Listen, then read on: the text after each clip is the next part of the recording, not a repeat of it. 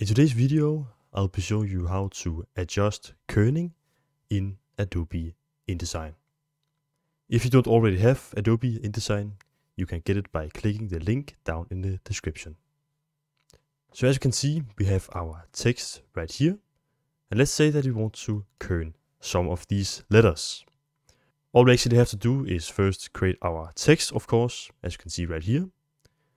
And from here, you want to go over to the toolbar in the left side of the screen and choose the type tool. And from here, you want to choose a letter you would like to kern.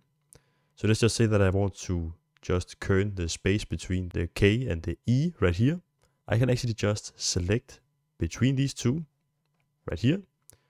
And I can go up in the top bar and go over right here where it says kerning.